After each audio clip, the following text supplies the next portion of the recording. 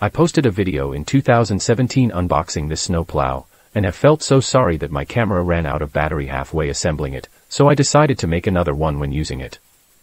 However, this snow plow was a pure garbage working on uneven or unpaved surface like my previous house. It catches the ground every several inches, made it pretty much useless, so it was used only once before staying outside rusting for 4 years, hence the next video never happened. I moved to this house that has paved driveway and sidewalk last year. I didn't know why I threw away 50% of my stuff but still kept this trash with me. However, when the first snow came, I gave it the second try and shockingly found it working so smooth.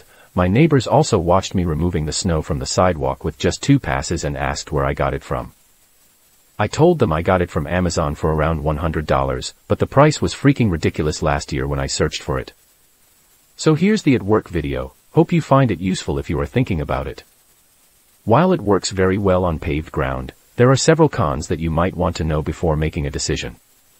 1. The construction may not be as strong as expected. You may see in the unboxing video, the push rod is a 2-piece square tube joint by a screw. No problem pushing the snow, but when you are shaking snow off the plow, the joint gets weak and loosened, eventually it will break. I put 2 3-feet long threaded rods inside the tube as reinforcement, works well. 2. Same as the first one, the material gets rusty very quick. You need to lubricate it so you can adjust the angle of push rod and plow, which is very convenient when you use it on sidewalk. 3. It works well in flat open ground, but not too well in narrow space or inside corners, and sure won't work on stairs. You will still need a shovel to get the job done. 4. It's really awkward when you want to put it away in summer. That's why it stayed outside for 4 whole years in my previous house when it simply didn't work.